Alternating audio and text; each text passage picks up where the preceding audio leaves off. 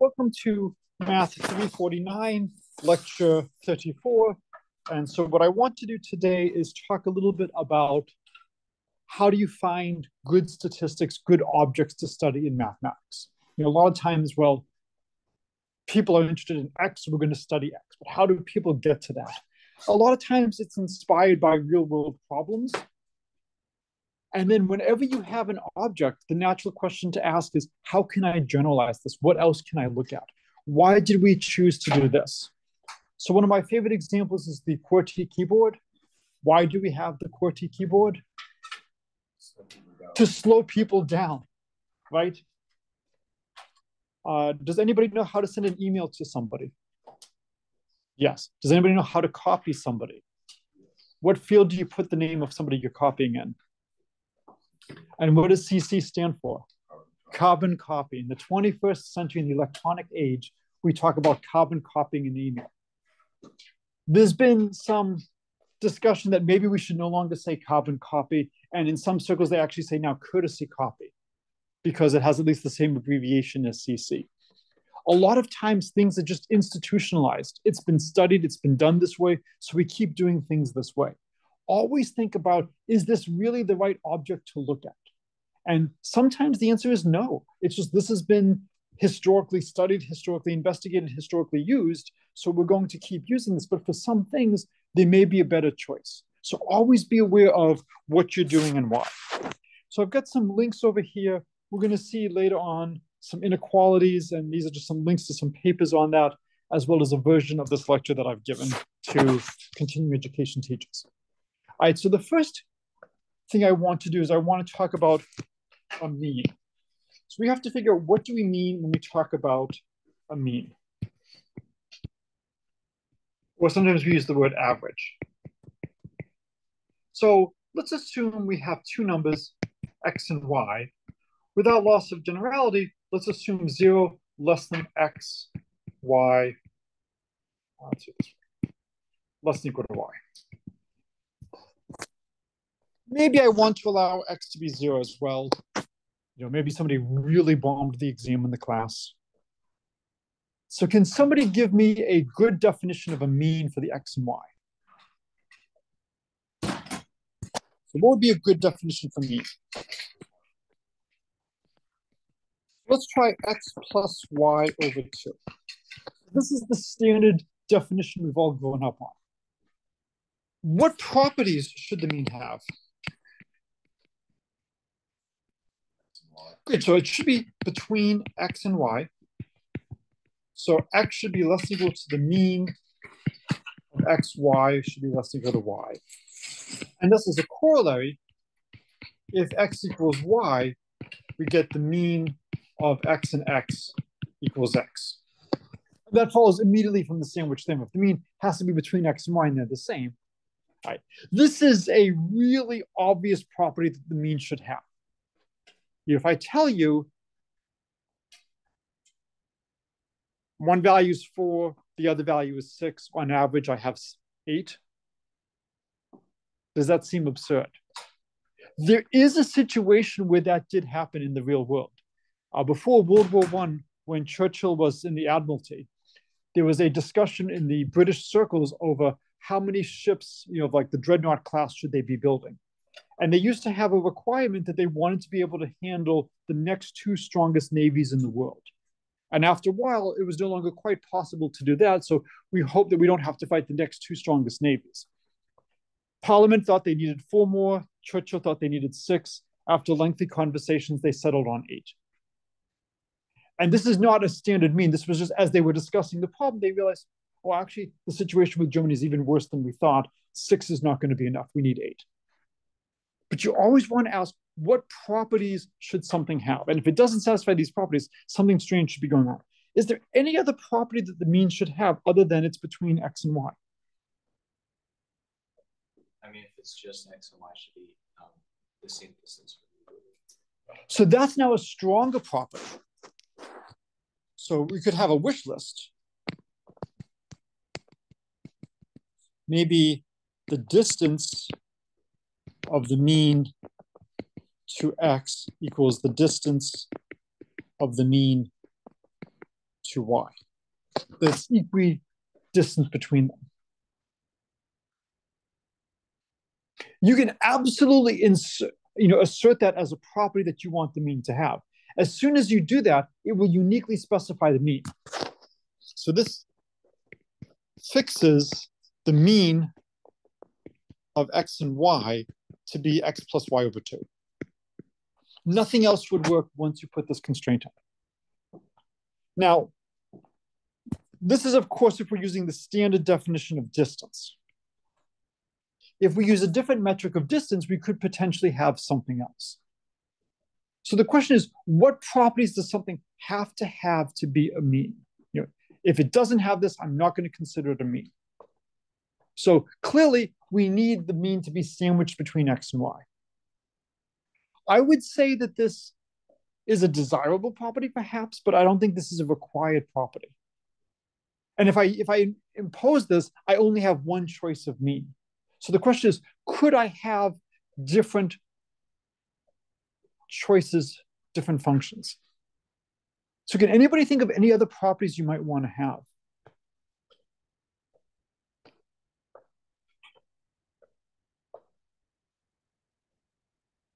Or is this basically, as long as my function satisfies this, I will consider it a mean?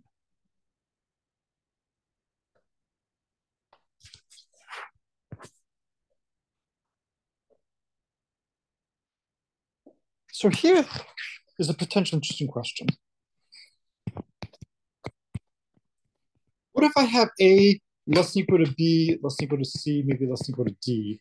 I've got the mean of AB and the mean of CD, and I take the mean of that.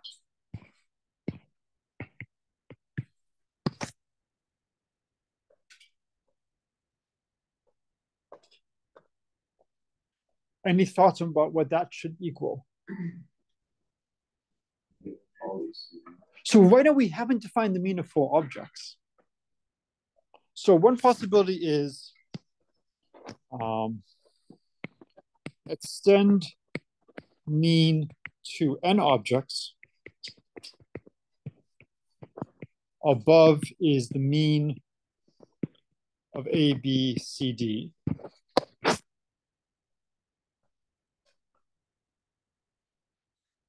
Can you think of something else? So if we don't extend the mean to the mean of 4 objects, I take A and B, I take the mean, I take C and D, I take the mean, and then I take the mean of that.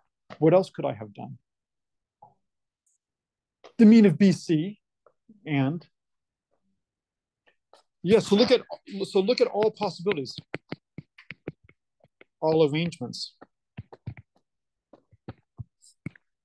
Maybe I wanted to equal the mean of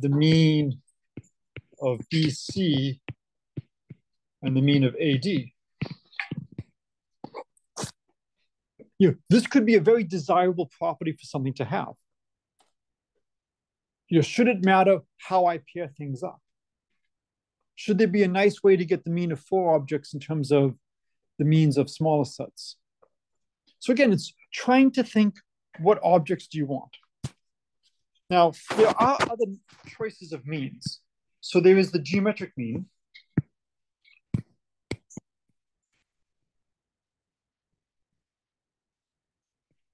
And here, if 0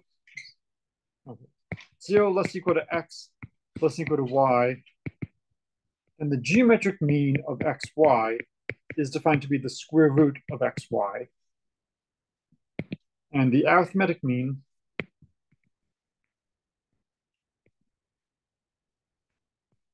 is what we've been using so far, just x plus y over 2. So why do I have x and y greater than or equal to 0? Yeah, I don't want to take a square root of a negative number. So when I'm looking at this, this is why I'm assuming that when I'm taking my means, my quantities are non-negative, because I want to be able to take square roots. Does the geometric mean satisfy the requirements of a mean? Does the arithmetic mean satisfy the requirements of a mean? So exercise. Show both of these satisfy x less than equal to the mean of xy less than equal to y. So you go through and do the algebra. Which do you think is going to be the harder algebra, the arithmetic mean or the geometric mean? Geometric mean. So consider the square root of xy. Can you give me something that's going to be less equal to the square root of xy? 0. The square root of x squared. So the square root of x times x will clearly be less than equal to the square root of x times y. And give me an upper bound. Square root of y squared. So x is less than equal to the geometric mean of xy is less than equal to y. And so that would be the proof that the geometric mean satisfies the requirement we want. And similarly, you can calculate the arithmetic mean and show that the arithmetic mean satisfies this inequality. Which is the better mean? Depends, right? Let's say I'm trying to calculate your average in a class. Do you want me to use the arithmetic mean or the geometric mean? What's your intuition? Okay, why? Right, but again, we use the QWERTY keyboard. It's been institutionalized. So which would you rather have me use to calculate your average, the geometric mean or the arithmetic mean? Why? Yeah, but you've had multiple classes with me. By now, you should know not to trust me. But of course, I have to occasionally be trustworthy. Otherwise, you would always know to negate. Anybody ever see the Seinfeld episode, The Opposite?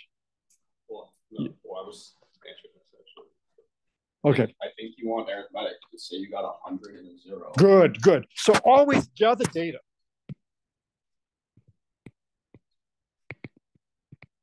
So let's do x, y, the arithmetic mean of x and y, and the geometric mean of x and y. So if we're going to do this, we want to choose nice values for x and y. So what would be a good value for x and y? So you said 100 and 0. So the arithmetic mean would be 50.5, and the geometric mean would be 0. Right? Oh, I'm sorry, 50, sorry. I was thinking of the next problem. Yes, it's just 50, thank you.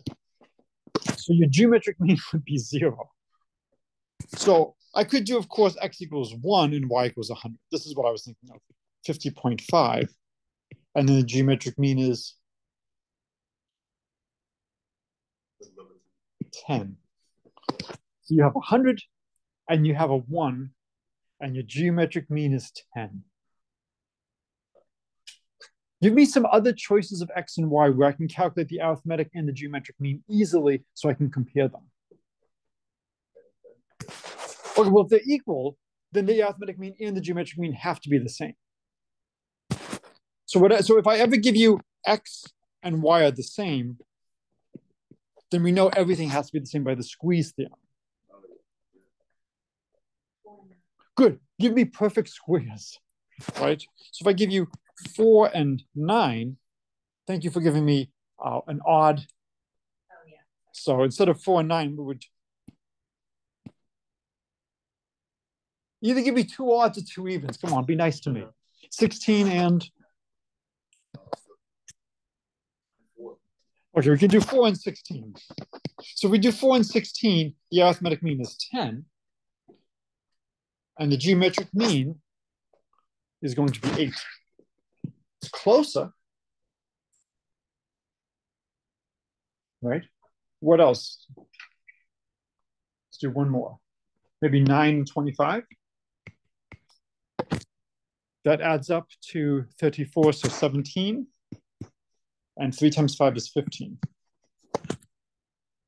So this is only a small amount of data. Do you have a conjecture?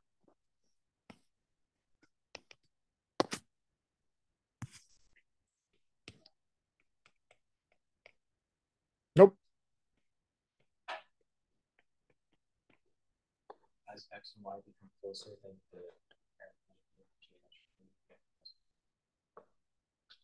not necessarily. So you're not 100% correct in what you said. You said the arithmetic mean is larger, greater than or equal to. I'll accept that as a conjecture.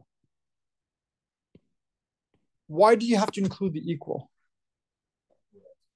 Yeah, when X and Y are the same, we know that the arithmetic mean and the geometric mean are the same. So if we're going to make a conjecture, we know we can't have the arithmetic mean always greater than the geometric mean. But maybe that's the only time that happens. So again, you could gather more data and try to see what's going on. We could also try to look at large values or small values. So let's look at extreme cases. So look at extreme cases. Let's do 0 less than equal to, let's do strictly less than X, less than Y. Because of course, if X equals 0, it's not going to be that hard to compare the arithmetic mean and the geometric mean. And if X equals Y, it's not going to be hard. Now, one of the things I love more than anything else is without loss of generality. So without loss of generality, I can choose either X or Y to take on a specific value. What would be a good value to take on?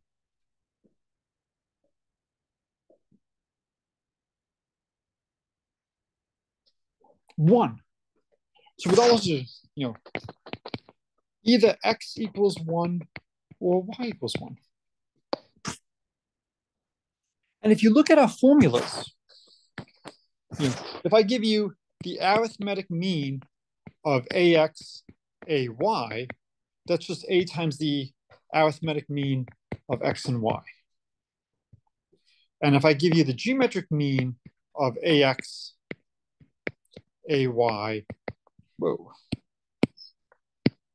that's just going to be A times the geometric mean of X and Y, if A is greater than 0.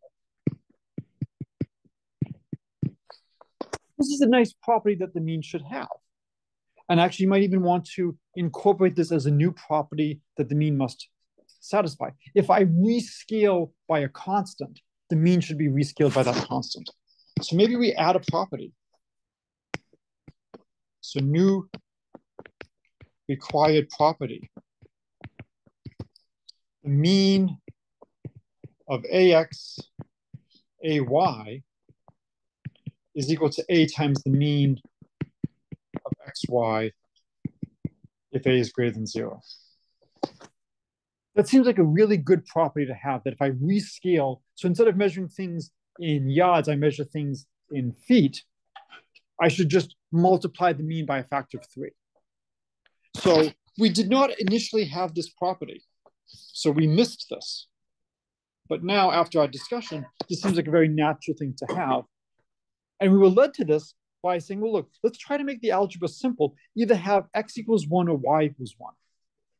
And I can rescale because as long as they're not 0, I can always choose A to be either 1 over X or 1 over Y. So if I take X equals 1, I might look at what happens as Y goes to infinity. Or if I take Y equals 1, I might look at what happens as X goes to 0. And I can investigate some extreme cases. Which would people rather look at? Y gets very, very large, or X gets very, very small? Okay, so let's let Y equal 1 and X goes to 0. Then the arithmetic mean of X and Y is approximately what? So X is going to 0 and Y equals 1. So what's the arithmetic mean? Approximately 1/2. And then the geometric mean of X and Y would be approximately what? A little bit more specific than 0. It's approaching 0, but you can quantify how it's approaching 0. So if Y equals 1 and X goes to 0, what's the geometric mean? Square root of X, which is going to 0. So you can see in this case that the arithmetic mean will be greater than the geometric mean. So AM would be greater than or equal to the GM here. And you could similarly do a calculation instead of x going to 0, y going to 0.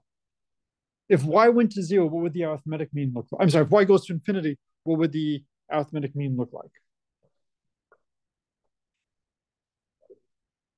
Well, but tell me how it's approaching infinity.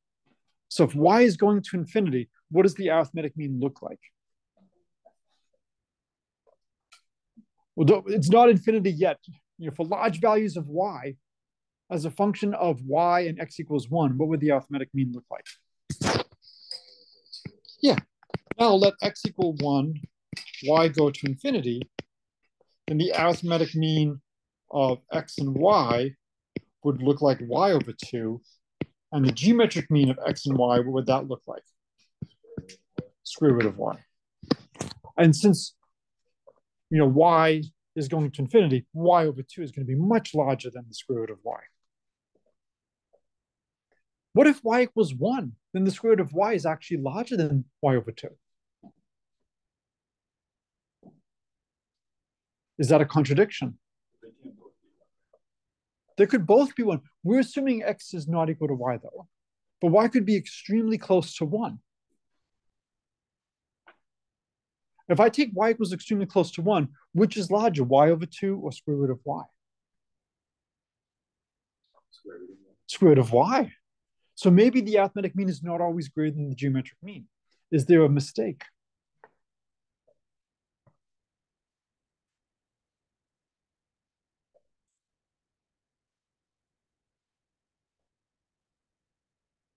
I'm not considering the x plus y.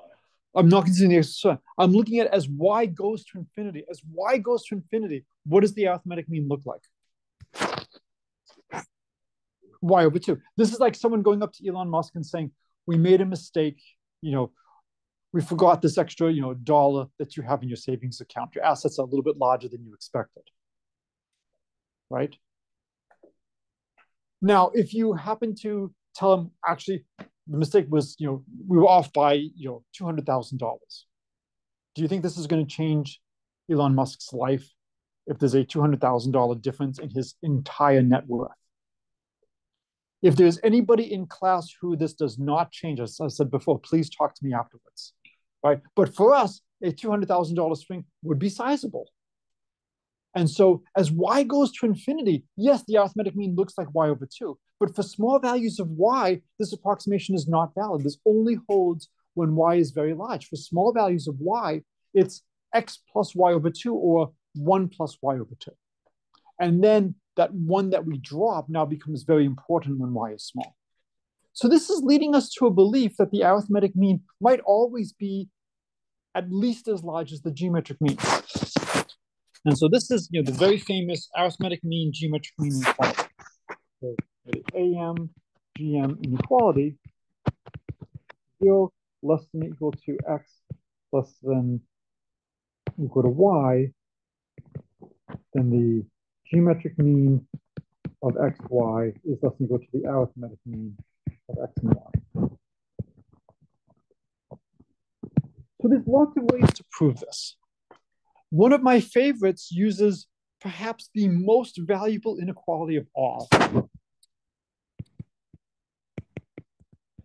If u is in R, then u squared is non-negative. This is an extremely useful inequality. If you take any number that's real and you square it, it can't be negative. And now we use the method of divine inspiration.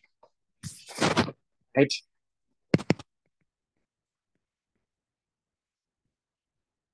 What can you tell me about the square root of y minus the square root of x squared? Nope. Non-negative, right? It could be 0. So this is greater than or equal to 0. So if we expand things out, we get y minus 2 square root of xy plus x is greater than or equal to 0, or x plus y over 2 is greater than or equal to the square root of xy. And then that will clearly be greater than or equal to 0 because we've chosen x and y to be non-negative numbers. So this is one way to prove the arithmetic mean, geometric mean inequality.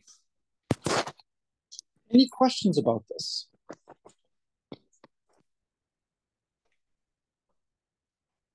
What's bad about this proof? Yeah, it needs the method of divine inspiration. You need to know to look at the square root of x, the square root of y minus the square root of x, and square that. This is not an unnatural thing to look at. And again, there's a lot of math proofs that use stuff like this, but it is a little bit of a difficulty. I'm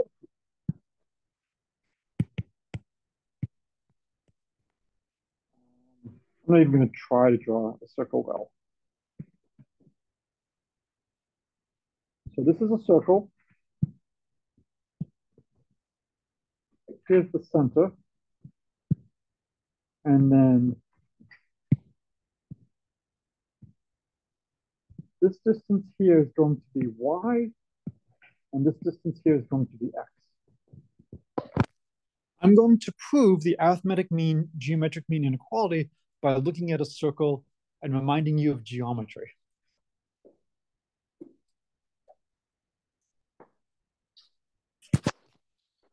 How many people remember the geometry?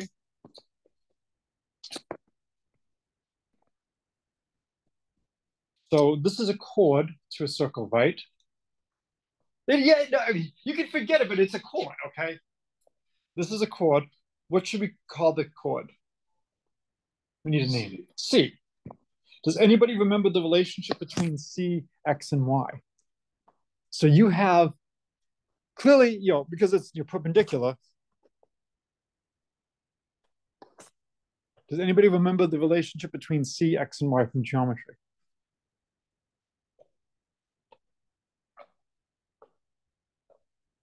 Okay, how might we try to find a relationship? What do we know from geometry? Triangles. What kind of triangles? How can we get right triangles?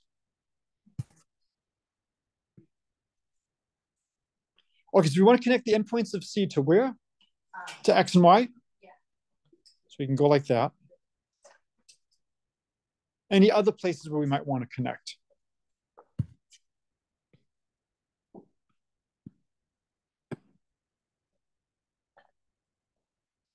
To the center, right? When in doubt, just throw everything in, right? These are all the possible auxiliary lines. Now, let's start giving things names. A, O, B, D, well, yeah. I don't want to use C because I've already got C for the chord and I don't want people to be confused with my writing. And it's a requirement that you have to use O for the center. Where are my right triangles? I'm sorry? Yep. So what right triangles do we have? Okay, so OBE, ABE, DBE. You've given me 3 right triangles. There is a 4th. Geometry. ABC. We don't have ABC. We don't have a C. AED. So for AED, you use the fact that the angle AED is half the angle that it subtends, and that's 180 degrees, so that has to be 90. There's a lot of different ways you can try to prove that this is a right angle. Given the fact that we know this is 90 here, we can start playing various games. If this is alpha over here and this is beta over here, this is 90 over here, then this angle here has to be 90 minus alpha, right? This whole thing here has to be 90 minus beta. If this angle is gamma here, this is 180 minus gamma. But those have to add up to 180. So you would have beta plus 90 minus beta plus, hopefully I haven't made a mistake. Oh, sorry. This over here is 90 minus gamma up here. So this whole thing is 90 minus beta. Just that little part there is 90 minus gamma. And so we want to show that the angle AED adds up to 90 degrees. And this over here, if I want to do just this part, that would be 180 minus beta minus 180 minus gamma.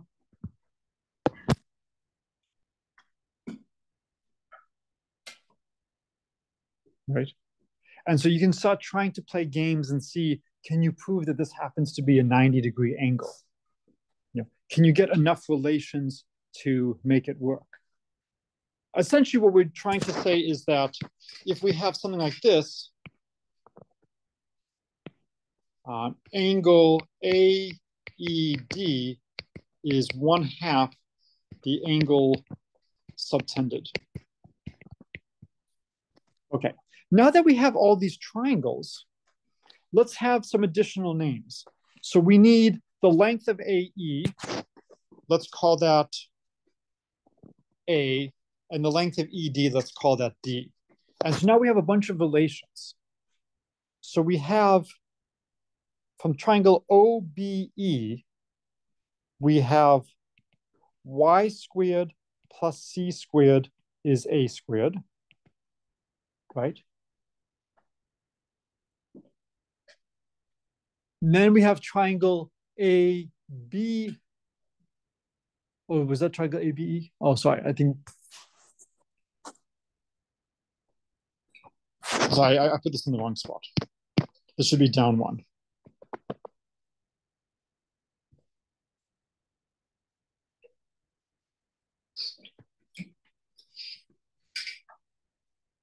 Okay, sorry, that's from triangle ABE.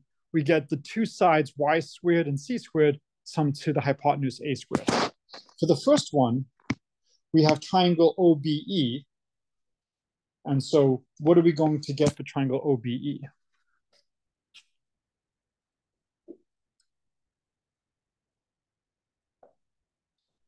What are the two sides?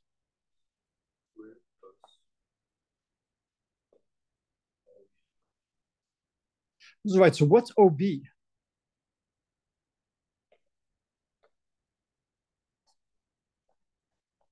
So it's the radius minus x. What's the radius? So it's x plus y over 2 minus x, right? Squared plus c squared equals x plus y over 2 squared. What about triangle DBE? What would we get? X squared plus c squared equals d squared. And then triangle AED, what would we get?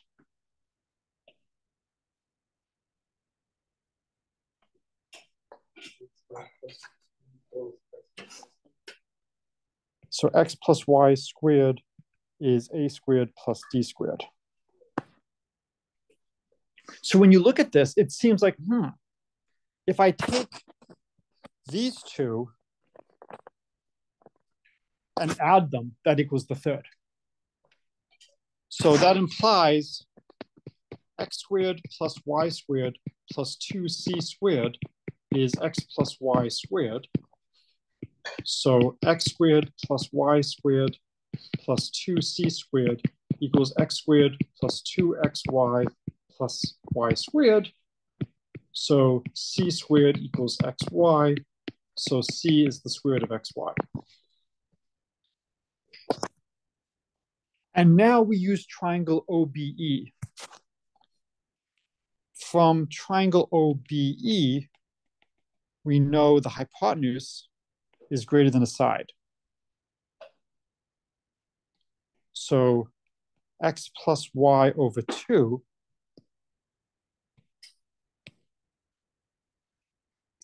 has to be greater than or equal to, or I guess in this case, it would be strictly greater than the square root of xy.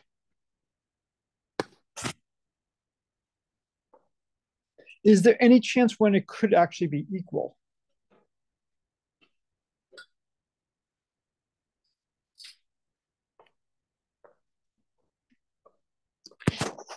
Yeah, if x equals y, then they could be equal, because if x equals y, then the x plus y over 2 minus x is actually just 0, and then the length OB is actually just 0, and it's just going straight up. So this is a geometric proof. If there's time at the end of class today, I'll go through a strange induction proof for generalizing this. But I want to talk a little bit first on other generalizations. Okay. Any questions on the proof of the arithmetic mean, geometric mean? Okay. So let's try to consider other possibilities. So if we have now, let's say 0 less than equal to x1, less than equal to x2, less than equal to xn, we have the geometric mean and the arithmetic mean. Anybody want to give me a suggestion for the geometric mean?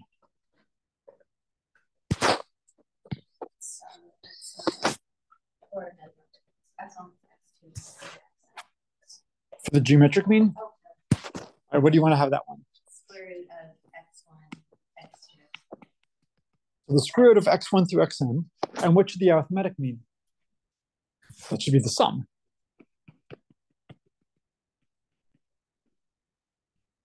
So can anybody think of something that might live between them?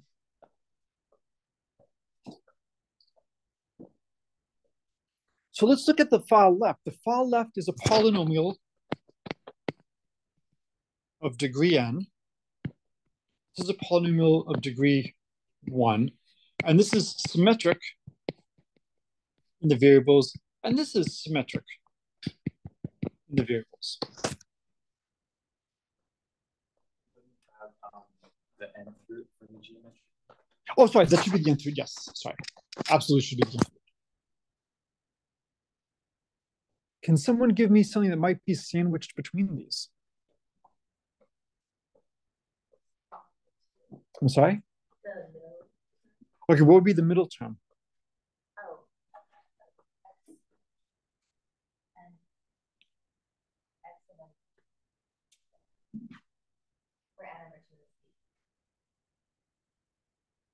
So what am I putting in? Just the term that's like in the middle of that sequence. Oh, okay, just taking just one term. Yeah, but there might be some issues if we only take one term, and then that no longer depends on all the data. So I want something that depends on all the data. So yeah, can we come up with polynomials that are symmetric with small degrees? So let's look for, symmetric polynomials of intermediate degrees. Well, the easiest case to look at, we have three things. So we have x, y, and z. We've got the cube root of x, y, z. And then we have x plus y plus z over 3. What would be the degree of the item in between? I'm sorry? What would be the degree? We have a degree 3 polynomial here. This is degree 1. So we need a degree 2 polynomial. Give me a degree 2 polynomial that's symmetric in x, y, and z.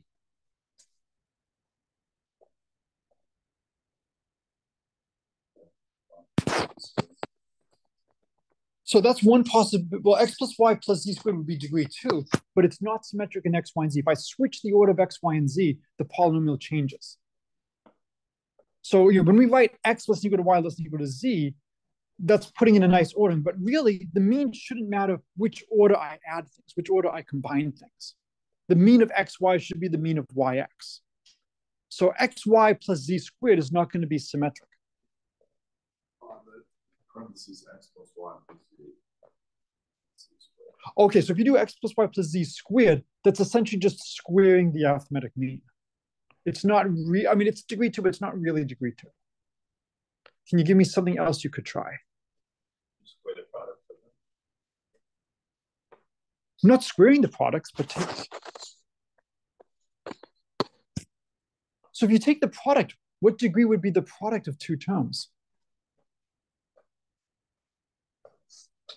So if I do x times y, what would be the degree of x times y? Nope, 2. So is x plus y, is that symmetric in x, y, and z?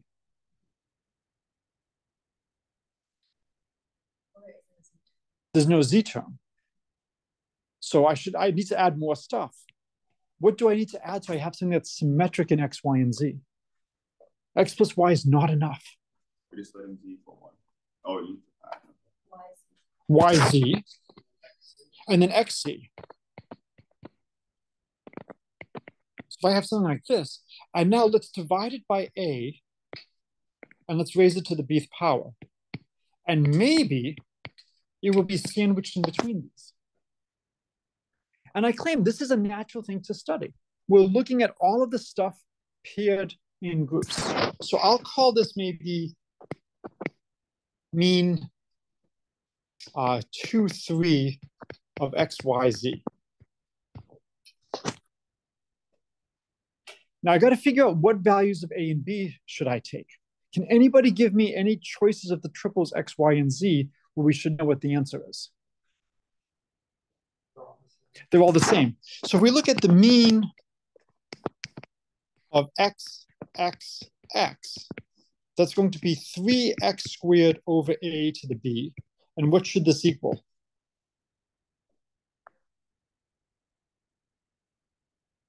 That should equal x.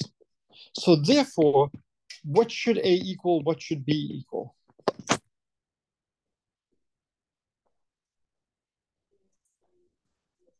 A is 3 and b is 1/2. There's nothing else that will work.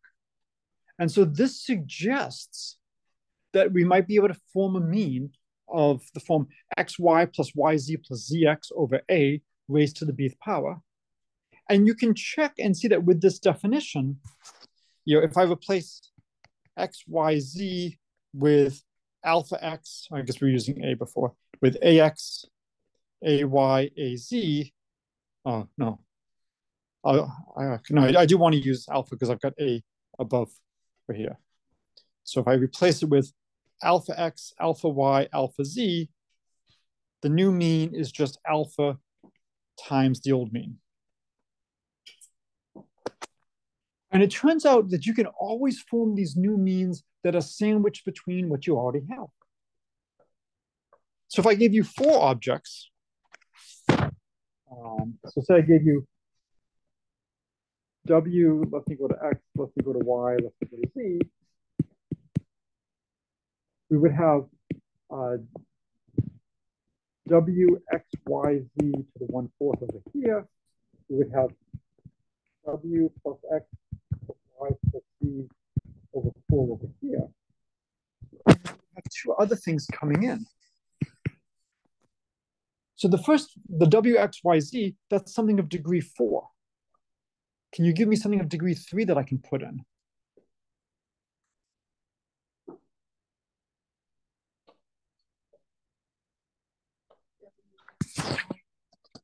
W, x, y. Plus x, y, z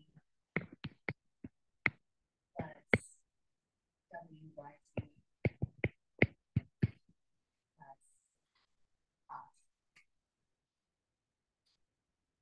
there are others. Oh, w, x, z. How many terms should there be? It's 4, choose 1. There are 4 quantities, we have to exclude 1. So there should be 4 terms. We should divide this by something and raise this to a power. What should we divide it by?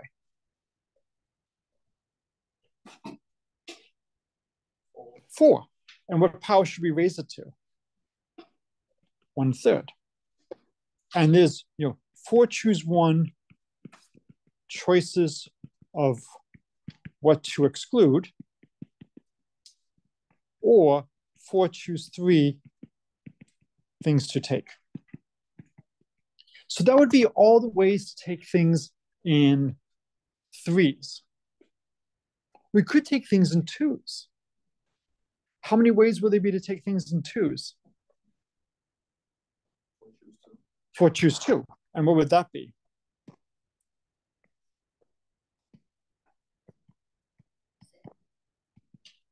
So we could have wx plus wy plus wz plus xy plus xz plus yz. What should we divide that by?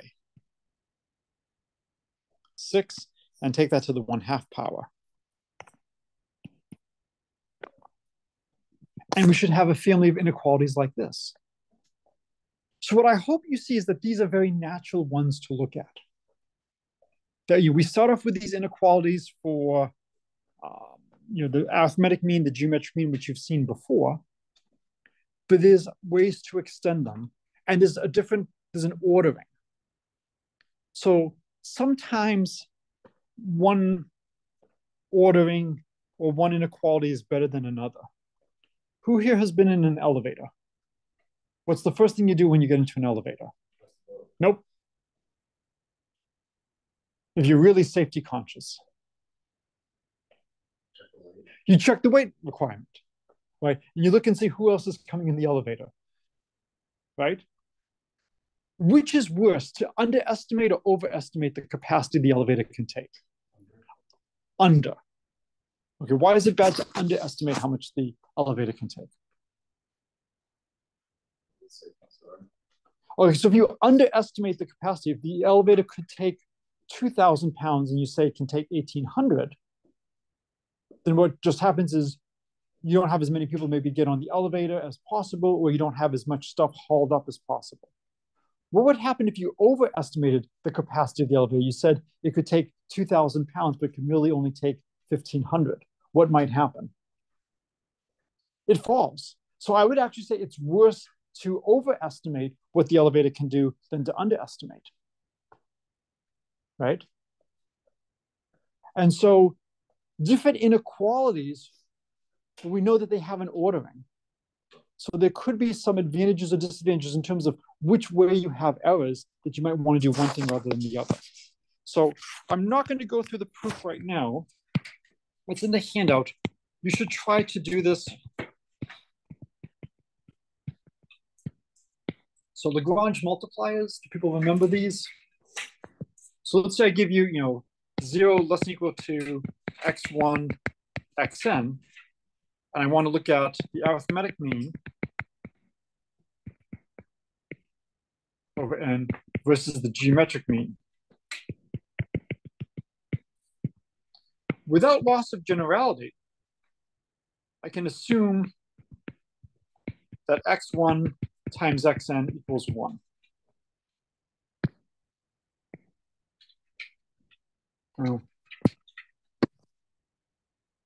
Why? It's trivial.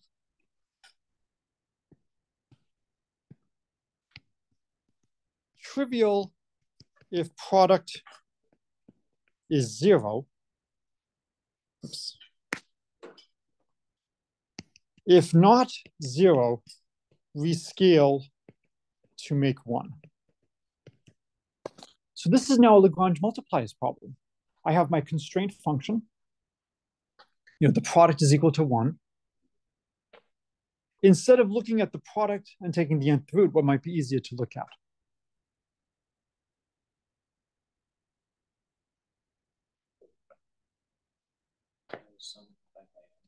Nope. Instead of looking at the nth root of the product, which is 1, just look at the product. Like, don't minimize the square. Don't ever minimize the distance. Always minimize the square of the distance. So see if you can do Lagrange multipliers and finish the proof. All right, so this is a good place to stop.